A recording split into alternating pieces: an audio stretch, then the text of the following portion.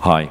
Right, my name's John Davis. Thank you very much for the introduction. And I'm the co-chair and co-founder of the South Wales Cyber Security Cluster.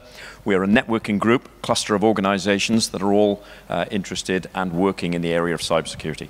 So how many people in the room here, just to start off, are familiar with cybersecurity as a concept? Can I get some hands?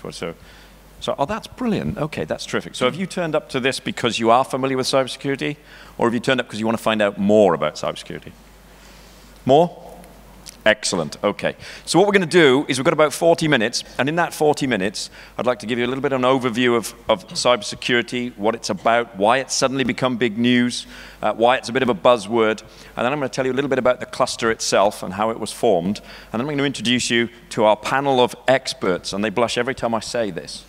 And I'll tell you who they are and what they do, and then they'll introduce themselves. And then we'll be delighted to take questions from you in the audience. And hopefully what we'll tell you up front will prompt some of those questions. So the first thing about cybersecurity is that, as in a lot of things in the IT world, it's a little bit of a buzzword. So when cloud arrived and the cloud became the buzzword, everybody in IT said, well, that's just a data center space. Why is that called cloud now? It was called data centers last week. What's going on? It's just a bit of a gimmick. And the same thing happened, actually, with things like big data. That's the next one. Everything's big data. And that's in a lot of ways, that's a buzzword. And cybersecurity, if you think about it, information security has been around for donkey's years. We've always thought about the security of our information. And there's a lovely show that goes on, a big trade show in London called InfoSec. That celebrated its 20th year this year. So it's not a new concept, is it?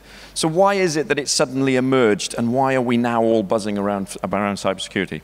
So what happened in 2011? I'm just going to take you back a few years. In 2011, the government, the cabinet, all got together in their powwow room, and they had an update of the national security strategy. This is a big review that says who's going to invade us, who's going to drop missiles on us, which terrorists are going to come after us, etc. And they've all got to work out how many bullets they need to buy, and how many soldiers they need, and how many warships they should have. For the first time in history, one of the top 5 items as a critical threat to the nation in that review was cybersecurity. And it was listed as cybersecurity because the whole of the country of Estonia had been shut down the year before. They shut all of the internet connection. When I say they think it was the Russians, but they're really not sure and they can't say. So the whole country got shut down for a week. That's a country. And everybody suddenly thought, well, what if they did that to the UK? What if they shut all of the internet pipes into the UK? What would happen to our infrastructure? What would happen to our banking? The Estonian economy is still trying to recover. There's only 3 banks in Estonia now because all the others went bust or did a runner. So suddenly, we've got a national security strategy that needs to take this seriously. There was born the National Cybersecurity Strategy, and this was run by one of the cabinet ministers, Francis Maude. He had the task of coming up with a big strategy. He came out with 4 strands, 4 key objectives. Let's learn more. Let's get more information out there and educate people. Let's be more wise about it. Let's communicate. Let's communicate with each other. Let's have businesses communicating with the police and vice versa. Well, let's get skills. We need cyber skills, loads of cyber. We need more people skilled in this. We need to get people trained up in it. We need to have more people than any other country in the world. And finally, let's do more business. Because if you've got those 3 things, you know, you've only got to monetize it, haven't you? It was a great talk, the previous speaker talking about how do we monetize our driveways? How do we monetize cybersecurity skills? How do we make some money as an economy out of that and become famous in the world for it? So that was what came out of the government, out of the national strategy. That spawned a whole bunch of initiatives, and you'll hear about those initiatives all over the news and all over the various organizations. Universities, University of South Wales are driving about skills and education and students and bringing on degree courses. We've got the police, the national police, but also Tarian, the Southern Wales Regional Organised Crime Unit, are making big strides in trying to communicate with small businesses to say, please tell us when you're getting hit with cybersecurity attacks. We need to know how we can help you, etc. There are sharing partnerships for sharing that information. Training courses and skills courses are available, and there's grants and funding available to businesses to enhance those cyber skills. There are schemes available to help small businesses to become more secure, like the Cyber Essentials schemes, etc., etc. So we're a bunch of guys and girls running businesses in Wales and saying, we work in cybersecurity. We should form a networking group. We should all get together once a month. We should swap ideas. We should network. which could work out how we can support those 4 objectives. How can we educate people? How can we get the word out there? And that's what we did. We formed a cybersecurity cluster. It's based on the same model as a cluster that was formed very similar to it in Malvern. That was the original cluster, the Malvern Hills. A hotbed for cybersecurity. Who'd have thought? And they do water in little bottles and cybersecurity. So we modeled our cluster on exactly the same structure. There are now clusters, by the way, cybersecurity clusters popping up all over the UK. So at the moment, we're up to about 17 of them. We're welcoming the North Wales Cybersecurity Cluster very shortly. They're having their first meeting next month. But as a South Wales cluster, we're now up to, what have we got now, gang? 50, closing on 50 companies. We get together once a month. Everybody's welcome to attend. We've got full details on our website, etc. But if we are a cybersecurity cluster, we've got all of this expertise, we've got all of this knowledge, and one of the key objectives of the strategy is we've got to share that with you. So that's what we want to do today, is we're going to share that information with you. And to do that, we have with us Damon Rands from a company called Wolfsbury. We have Kerry-Ann Jones from a company called UDL, Urquhart Dykes & Lord LLP. We have Mark Edwards from Capital Network Solutions, and we have Kelvin Jones, who's from Accelero. Now, I'd like you, each of you, please, to give us a bit of an introduction. Tell us who you are, what you do, and why I keep calling you experts in the field. So who's going to go first? Damon? Thank you, John. As John kindly said, my name is Damon Rands, and my company is Wolfsbury. My expertise lies in information assurance and pen testing.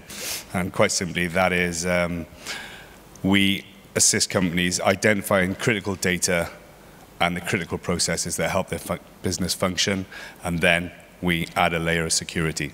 And as regards pen testing, that is, we attempt to compromise sites using various nefarious methods. In other words, we try hacking them. Now, there's a huge situation at the moment with businesses,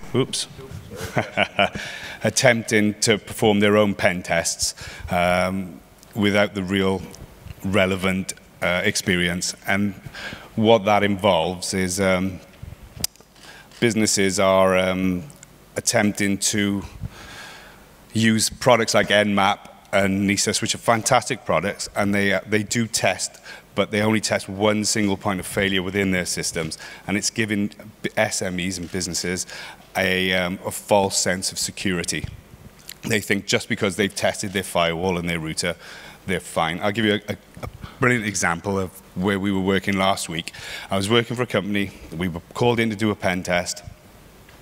And before we did anything, the first thing we'll do when we do a pen test is a harvest of their web information, so what is available on site. And quite quickly, we could see that the MD was a prolific social media user. It didn't take long for us to discover his wife's name, her birthday, their anniversary, the kids' names, their kids' birthdays, their pet dog, and even the registration of his car, which was on Instagram.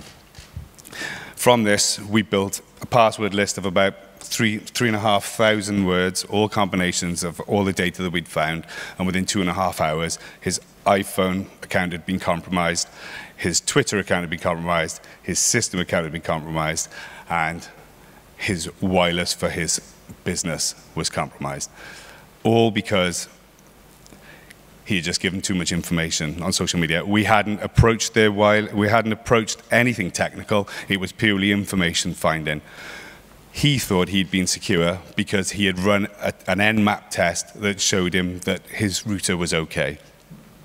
So we urge companies to really, get a proper pen test from a proper professional, because there is so much more to security than just checking that point where your company meets the internet. That's it. My name is Kerry-Ann Jones. I'm a patent attorney with UDL, based in Cardiff and Bristol and elsewhere in the UK. I used to be a computer scientist for more years than I'm going to tell you about, before taking a career change, some sort of professional midlife crisis, and became a patent attorney. And given that background, I specialize in protection of software and computer-related technologies. So the clients that I work with are innovators in various technical arenas. It became quite apparent to me over the last few years that cybersecurity was certainly an area of increasing innovation within South Wales, because more and more clients were coming to me with security-related technologies which needed protecting. So I work with companies around the world and also in the local area here in South Wales who are into software security, cryptographic stuff, encryption, fintech, chip and pin software, also the hardware security, so I work with companies that do secure tokens, etc., etc.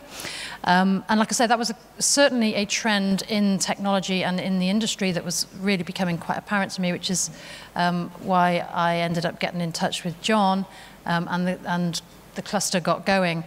So the cybersecurity-related industry is definitely alive and kicking in South Wales. Definitely. I think we've got a microphone on this side. Thanks Okay. Okay, thank you, Kerry-Ann. Thanks for the introduction as well, John. My name's Mark Edwards. I'm Technical Director for Capital Network Solutions. We're based just outside Cardiff, or Barry as we call it. But Cardiff sounds a lot better to most people. Everyone knows where it is.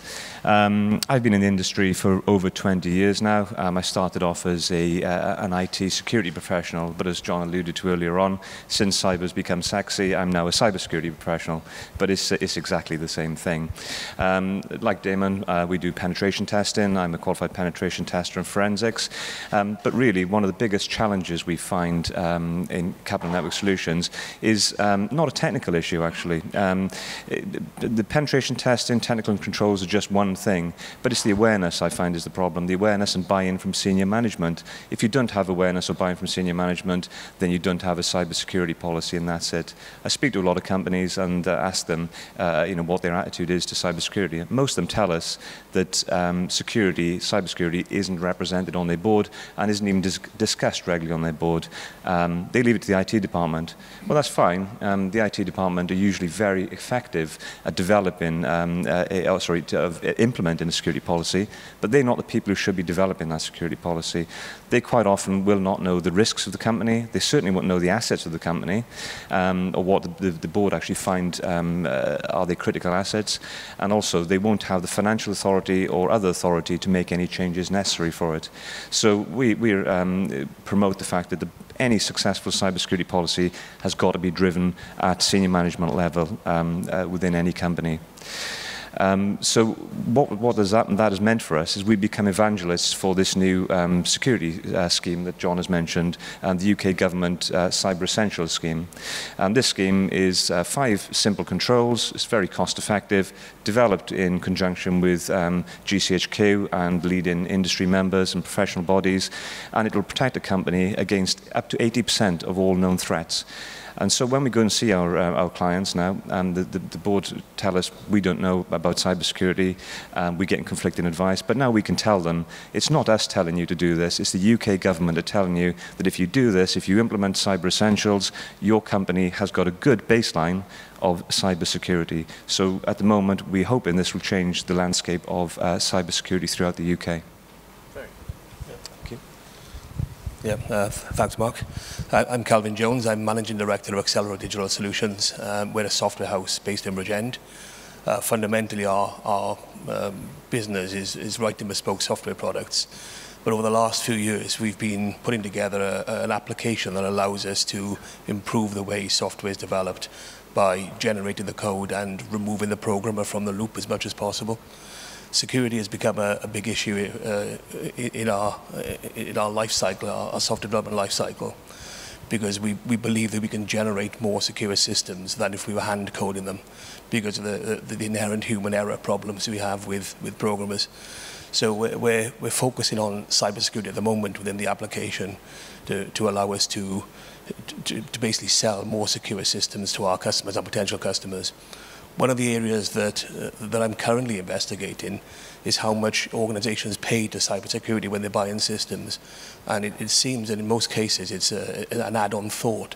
They're actually not including cybersecurity questions in their tenders, or if they are, they're just lip service questions. They're not actually going into any real depth. So one of the things that I'm trying to understand better is how can we make sure that organisations buying software are buying the most secure software for the system that they want to implement. No, that's very good. Thanks very much, Kelvin. So that's why they're experts. Now then, from your perspective, so running small businesses, running organizations, wanting to know how you can be more cyber secure and get a better awareness of cybersecurity from people like the experts we have here. Step one in the process, Kerry-Ann, information. What information have you got on your systems in your organization that if it got into the wrong hands, it would cost you either reputational loss or financial loss, or even put you out of business? So that's not all the information you've got in the business by any means. It's not going to be your internal telephone directory. You'd be surprised how much money organizations spend to protect that. But what information have you got? What are these little golden nuggets of information that are the core of your IP, your intellectual property? Or are your key lists of clients' details, or whether it's credit card details or bank account details? These are the pieces of information that really need protecting. So the first step is a risk assessment, and organizations like Urquhart and people like Kerry-Ann will help you to understand what from within all of the information in my organization should I be protecting properly. Just focus on that. You don't need to do risk assessments of every single aspect of your business and every piece of information in your business. Just look for what's the stuff that's really, if you like, risky. The next step then in the process is to call in somebody who was very polite, I thought, Damon, when he was describing the fact that basically he's a hacker. So the bad guys are basically Damons who don't wear white hats like the cowboys in the cowboy films. Anyone in a white hat's a good guy, and anyone in a black hat is a bad guy. Actually, in the IT industry, that's the phrase we use. Black hat hackers, I'm not going to get that right, and white hat hackers. So what you're going to do is you're going to call in a Damon who's a white hat hacker, and you're going to say, these are my golden nuggets. This is the stuff that would really cause me problems if somebody got hold of it. You try and get hold of it. Attack me, attack my systems, penetrate the systems, and see if you can get hold of my golden nuggets. So that's the second step. And that'll be a point, steady on, seriously. You can tell we're in Wales, can't you? Get hold of that. Do you see what I did there? So, okay. So that's what Damon's going to do. That is a point-in-time check of your security. And Damon will find those vulnerabilities. If you've got vulnerabilities in your infrastructure or in your people or in your organization, he'll find them and he'll say, these are the things you have to fix. Now, there's a whole bunch of stuff that you probably need to fix anyway, right? This is all very specific information and specific vulnerabilities. But as Mark said, there are 80% of the attacks that take place on a day-to-day basis can be fixed by just fixing 5 things in your organization if you get those right. And that's the Cyber Essentials scheme. And Mark and Kelvin are able to come into organizations and help and talk through those 5 things. I believe there's government funding available as well for organizations if they need to spend money to fix those problems and to fix those vulnerabilities. So there are standard vulnerabilities with the Cyber Essentials scheme from the government. And then finally, we're talking about information security, but we're not necessarily talking about it on bits of paper. You know those bits of paper that go in the filing cabinet, and then you lock the filing cabinet, you take the key home? They're good old days. We're not talking about that. We're talking about putting that information, getting it off paper, and putting it onto systems. And that's when it becomes vulnerable, because people can access those systems with, without having to have a filing cabinet key. And actually, Kelvin's right. When we say we put it onto systems, we're writing that as data into software packages. How secure are those? Every hack that can get information out of a system is a hack into the software that the system is sitting on. So this idea that what we're after doing here is saying, look, just take a look at the software, because that's actually the filing cabinet itself, and it might not even have any locks. It might have all the locks and the keys on the front, and then you go around the back of the filing cabinet and it's empty. Then you can just get straight into the files. And that's really this notion of take a look at your software platforms and look at how we can secure those. So if we combine risk assessments with regular pen tests, with the 5 things that the government says we should do, and let's take a closer look at our software, because that's actually where the information lives, we're in pretty good shape. Just to round that off, I work for an organization called Pervade Software, and we've developed a security monitoring solution that effectively does the job of 5 or 6 very specialist security monitoring pieces and rolls it all into one to make it much more affordable, much more marketable, and small businesses can now enjoy all of the monitoring capabilities that Lloyds Bank would use, and British Aerospace would use, and British Telecom use, and that's what our product does. So we're not in the point-in-time securing, we're in that through-time securing, because we can put a monitoring system which shines the spotlight on the vulnerabilities, on the particular golden nuggets, on the software packages that are being protected by Cyber Essentials, and give you that peace of mind through a dashboard. So that's what we do. So that's the information we've got, and that's who we are. So hopefully that's given you a flavor for why we think we can sit up here. I will say, first of all, before we get into some questions, and I've got some starter for 10 questions here that I got fed from the Twitter feed, so we'll start off with those, and then I'll open it up to questions to the floor. But the first thing I've got to say is, if you've got any interest at all in learning more about any of the topics that we've either discussed already or that we're about to raise in questions, there's microphones, I think, on either side of the hall, so you can ask a question here, but also we're all exhibiting downstairs. So the cybersecurity cluster I mentioned is now up to almost 50 businesses. Downstairs there are 40 companies exhibiting. 11 of those companies are cybersecurity cluster members. So you'll be able to get a wide range of information from them, and we'll be downstairs in the expo after this. So, are you ready for these questions? Because I've read them, and seriously, you know, what are these Twitterers thinking? But okay, here's what we've got then. So the first question is actually about information and information protecting, that risk assessment piece. So Kerry-Ann, the question is, how do we know what should or shouldn't be protected in an organization? So how do I know what information should or shouldn't be protected? Have you got any advice for that? I think the point that you were making earlier, John, is really valid, that companies and organizations need to be really discerning when they're looking at protecting as to what needs to be protecting. And that comes down really to the bottom line, is what is valuable to your organization.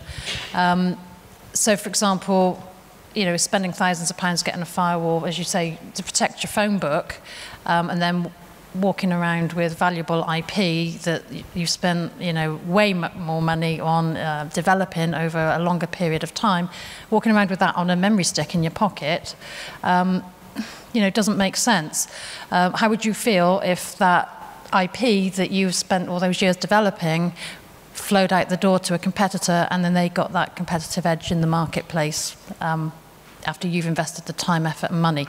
So it is about being discerning. You can't protect everything, or I guess theoretically, but not in the real world. So it is about being discerning about what is actually of value to your organization, and it's not necessarily the really obvious stuff.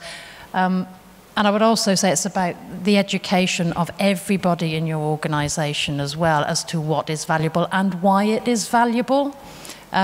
So, for example, teaching, let's say, admin staff why it's important to switch the machine off at the end of the day, just because they can't be bothered in the morning to press the on button and wait for it to reboot, you know, and explaining, well, perhaps you haven't had your updates overnight, you know, when you switch that machine down, perhaps now we're vulnerable.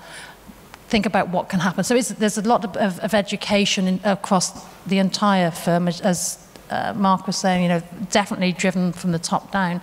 But getting everybody thinking about what is valuable to the company and why it's valuable and why they need to protect it is absolutely crucial. No, that's very good. Mark, Kerry-Ann's just referred you back to a comment you made earlier on, which was very pertinent, which is about senior management. This is about the people that own the business, that run the business. And in a lot of cases, we do find that information that goes missing, it's the person that owns and runs the business that's liable for that. So, you know, the million pound fines that we hear about the big boys having to pay for credit card losses. The Data Protection Act is coming up, and the Data Protection Act is going to take a percentage of your turnover if you lose even, you know, the slightest piece of sensitive information. So do you think in terms of answering this question for, I can't even pronounce the Twitter handle, so I'm not going to try, but this question about how do I know what information should be protected, do you think there's a role for senior management in that, in terms of identifying that? Well, absolutely. As I sort of mentioned in my my opening talk on that, it's usually left the IT department, but as Karen mentioned, the IT department won't know what the assets are for that company. Yes, they might know your server's important, your file server's important, but they don't know which parts of that data is important, critical to the company, and which part of it is just just noise, really. Some people will save pictures on there, they'll save their personal pictures. You don't want to spend a lot of money protecting those pictures. You want to spend a lot of money protecting what is critical to you. So that's where people like Karen are critical to identify what those assets are, and then people such as Damon are the ones to, and myself, are the ones that can protect that information for you. I say, talking back to the Cyber Essentials scheme, John mentioned that it's mainly senior management, or quite a large portion of the breaches are caused by senior management themselves, and that's quite often because they demand, because they're important, they demand having administrative accounts, they demand having access. At home, I can go and install whatever application I want, and I need this for my business, so therefore I want to do that in work. I need to be able to install applications, update for applications all the time, so I need administrative access. Well, if you want administrative access, the government tell you you won't get Cyber Essentials, you're not secure. The only people who should have administrator access, for example, would be IT administrators, and then they should only use it if they're actually using it to do an administrative task. The worst thing that can happen is to give it to someone who generally logs in as administrative user, got control of everything, the controls the kingdom, so therefore if they get a piece of malware on the machine, your company can be finished. It can do whatever it wants. That's a very real risk. That's a very real risk. So that's a great question. The next question we had actually was about penetration testing and vulnerability scanning. And the question was, once an organization has had a penetration test, once they've had a penetration test done, and there's a whole host of advice that says, fix this bit, this is a vulnerability. Once they've done that, is that them done? Should they consider themselves to be secure at that point? And I know there's an awful lot of companies that do that. They'll buy somebody in, they'll get their penetration test done, they'll go, great, I'll tick that box, and then I'll get on with my day job. So do you think that an organization is safe once they've had a penetration test done? Well, as you said on your talk earlier, it's a moment-in-time test, firstly. So it's only checking that moment. It can take one update from Microsoft to blow your security posture out of the water at that point. But it is a great check. I mean, and we test companies, and some companies are fantastic and they're locked down. But with my hacker hat on, white hat, yeah, grey hat, yeah. With that hat on, if they're locked down, then we'll leave them alone, and we'll basically try and go around a side entrance. And what that normally means is their suppliers, whether it's their accountants, whether it's their IT support company, we will approach from different angles to try to access them. And that's where a lot of businesses fall down, that they think they're secure, and that's fantastic, and they tell their staff what to do, but their vendors, so their suppliers, or IT, the photocopier companies, they're really lax. And these are the guys who are taking your computer out of the office to repair it. When your computer's done, you let them take that away. What's happening to the data on it? Same with photocopiers and your phone systems. You're relying on these people, and these people have control of your infrastructure. So that's why, again, we go back to Cyber Essentials, a fantastic thing for a business to have, and then a lot of businesses are forcing it out to their supply chain, which, like I'm sure Mark will agree, is a fantastic way to adopt Cyber Essentials. It's a very good point. Caroline, I know you're also involved in Cyber Essentials. And have you had this experience where organizations have adopted Cyber Essentials for themselves, they've put those 5 steps in place, and then they've pushed that out to the organizations that are their suppliers and their partners? Oh, well, not yet is the quick answer to that, but I think that that's definitely the way that organizations are thinking. So they're certainly looking at how their supply chain is their risk or part of their risk. So I think certainly it's a goal for us to try and talk to some of the larger companies to see whether we can get their supply chain more secure by implementing Cyber Essentials. Yeah. Well, that's a great answer, not yet. So let me throw that open to the group. We've just introduced a concept here that says it's all very well for you to be secure, but guess what? You've got people sending you emails who are your suppliers. You've got your partners, people that are external to your organization who actually get information or access to your information systems. And actually, truth be known, there's probably one of the biggest hacks of the last couple of years that made the news was an organization called Target. I don't know if any of you heard about that hack. It was millions and millions of details, credit card details and personal details. It was a very high profile one, along with the one with Sony. Everybody's aware of the Sony hack, where Sony Corporation got hacked. The Target hack was actually an email sent to somebody in the business from their CRM system company, supposedly. So it was a spoofed email saying, oh, your CRM system needs a quick update. Sorry, it's a patch. There's something wrong with it. Click here, and download this patch, and it'll fix your CRM system problem. Don't worry, governor, it'll be all right. And somebody just clicked the button. Immediately, there's some malware. A whole load of records got stolen, millions and millions of pounds lost, etc. So it's a very real threat. Hands in the air, just a quick show of hands in the air. If you've thought about cybersecurity for your businesses, have you also thought about how cybersecurity then extends outside your businesses and into your suppliers and your partners and even your customers? Yep. You see, that's only 2 or 3. That is exactly what we're seeing, Calvin. That was the answer that you just gave, was not yet.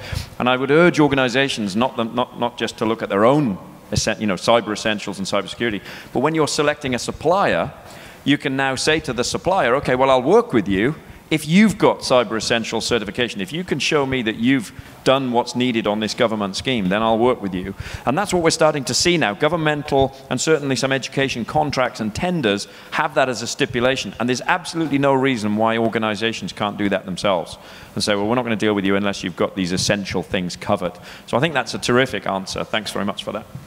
So I've got a couple more here, but before I kind of throw into them, are there any questions from the audience? Because this is about you, really, not the tweeters. Anybody in the audience got a question? We've got a hand raised there. Can we get a microphone over there? Is this going to be a really hard question? Because if it is, I'll give it to one of them. Is it? Okay. Hi. I'd like to ask the question as to whether companies should really take a better look at what data they decide to store and choose to not store unnecessary information. There's an awful lot of data that is a target of the criminal purely and simply because a company thinks they ought to store personal information in more in-depth way, or credit card details and so forth, that really are perhaps totally unnecessary for their purposes. That's a great question. Kelvin, do you want to pick that up? Yeah, that's one of the areas where we're working in quite a lot at the moment, where we're analysing a problem with our customer, and part of that analysis exercise is to understand why they want to store the data. I think that we want to include security questions about the data and how they want it stored and why they want to store it as part of the systems analysis exercise. So we have to make sure that we include security as a first-class question when we're building systems from scratch and new systems. Well done, that's very good. I think as an extension of the question as well, it's about, there's the first question is, do I need to be storing that information at all?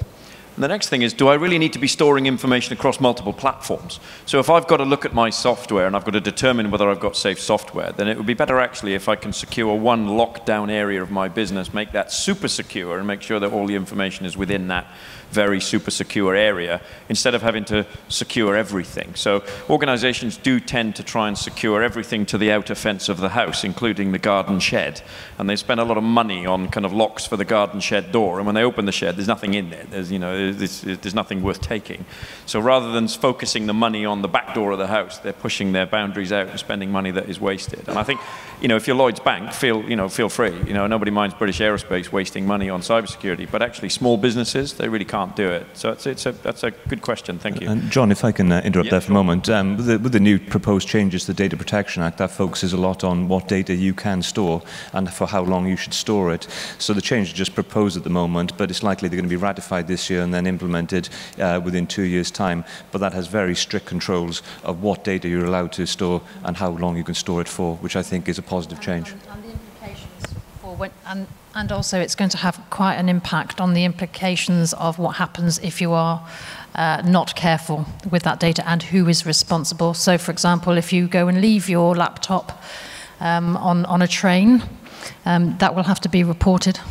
So it's going to be fairly onerous. That's my understanding, is if this comes in. Absolutely. It's really going to have quite an impact on the liability, the legal liabilities on companies for control of data. It's really going to bring this to the forefront of. Yeah, and if you further on from that, Karen, you're right. You have to at the moment it says you have to report any information security breach. If you don't, you're in violation of the Data Protection Act, and the fines for that are up to €2 million, or I think it is 2% of your global turnover. Yeah, so for a large company, it's a significant amount of money. So you have to report any breach, not just a significant breach. Yeah, and so anybody who's storing potentially sensitive data, which is basically any organisation, you need to be aware of that legislation that's coming in, because it is going to impact you, and the implications can be quite severe. Actually, I think it's really handy, actually, that it is coming in. I know nobody likes legislation and nobody likes regulation, but actually having something that says, I'm not sure what information I should be protecting, but here's a policy that tells me exactly what I should be protecting and for how long, is a great starting point, isn't it? That's great. Are there any other questions from the audience? We've got time. Oh, right, we've got. Can we get a microphone over somewhere? You've got it over in this corner. Do you see the Internet of Things as a threat or an opportunity for organisations? Slightly loaded question, really. Is it a loaded question? It is a bit. The Internet of Things. That's a great question. Yeah. Okay, so is everybody familiar with the concept of the Internet of Things, first of all? Is everybody nodding at me about what the Internet of Things is all about? Yep, cool. Okay. So, Damon, do you want to take that? Well, it's a risk for organisations. It's an opportunity for cyber companies. It really is. I don't know whether you saw recently the problem with the Samsung televisions, the voice-controlled televisions, that all of a sudden everybody discovered they constantly record what everybody is saying. You just imagine how many boardrooms in London with their swanky voice-controlled televisions panicked in the morning when they discovered everything was being streamed off to Korea for analysis. Just absolutely brilliant. So the Internet of Things is amazing. And we also, at InfoSec last week, we were talking homes getting hacked through intelligent kettles, which is just an absolutely fantastic thing, because all these devices are plugged into the networks. They are, I mean, there is no antivirus at the moment for a fridge. You don't plug your fridge through the firewall. It's a real open stream into your network. And it's like photocopiers. I always go on about photocopiers because they are such a vulnerability on systems. Yeah, Internet of Things is a real threat for businesses. And it's something that everybody's going to get their heads around, exactly like BYOD as well. So. Yeah, we're finding this in the, obviously we're a monitoring organization and a monitoring business. So how do you go about, we can monitor people's IT infrastructure because it's all in one place and there's all wires attached to it. It's a bit of a piece of cake. But when you've got the Internet of Things at play, you've now got devices that are being carried around by individuals in their phones and on their wristwatches and everywhere else. And if we think about that as a bit of a monitoring nightmare, how do we go about protecting those? And there's really two sides to the question, I think. The first side of the question is, how do we protect the Internet of Things because it's my thing, and if somebody hacks it, they get information about me, and I'm the person that's being threatened because you're attacking my thing, whether it's my fridge or whether it's my BMW car or whether it's my iWatch. So that's the first aspect, is can you protect me better and my thing? But actually there's a whole other side to the Internet of Things as well, which says I can hack into people's things, and then I can use those things to go on and attack other infrastructures. So denial of service attacks tend to be formed by individuals who will attack a website or a front end or an application, and they'll attack that application from a computer, and then they'll hit it and hit it and hit it and hit it and try to protect, other people can't access it because they're busy trying to. Well, imagine if I can actually hack into 5,000 fridges and get all of those fridges to hit, the Royal Bank of Scotland's main servers. Suddenly I'm now using the Internet of Things as my botnets. I'm using them as my army, my tools, my tools of the devil is your Samsung iPhones. And if we think that's not right, there was a survey done, Stanford University, they basically produced, these are students, by the way, it says a lot. The way they come at these problems is just incredible. The students have got such a creativity and such a flair, and none of the boundaries of what's proper and what should you do on an IT system. They just come out with all sorts of ideas. So a team of students in Stanford University created an iPhone app. It was an Android app, actually, not an iPhone app. They created an Android app, and it was a flashlight So you know your phone's got the little flashlight thing on it. And they said, this is a flashlight. It's 10 times brighter than any other flashlight, and it's a much better flashlight in the world. And if you want it, here it is. It's on the marketplace, and it's a download. And the moment you downloaded it, obviously, it downloads a whole bunch of other stuff with it, including a rootkit onto your Android phone, and they could do whatever they wanted with it. And all they actually made it do was phone home and tell them that you'd done it. So, what it was also asking was, just as an exercise, because they did that first, and they got 10,000 people downloaded this thing. And then they said, well, actually, what we're going to do is we're going to make it even more obvious now and see if people really are that thick. And they said, you have to press a button to say enable geolocation services. Have you seen these on your phone? You get an application that says, do you want to enable geolocation? Okay, why do you need geolocation services for an iPhone flashlight?